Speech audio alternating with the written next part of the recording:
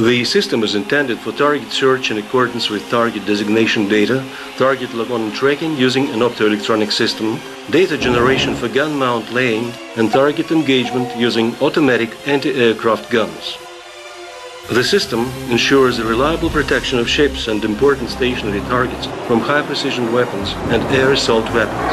Applicable in any season and hour of the day, under the conditions of precipitation, sea mist, ice formation, the system retains high operating availability and serviceability in enemy radio optoelectronic countermeasures environment.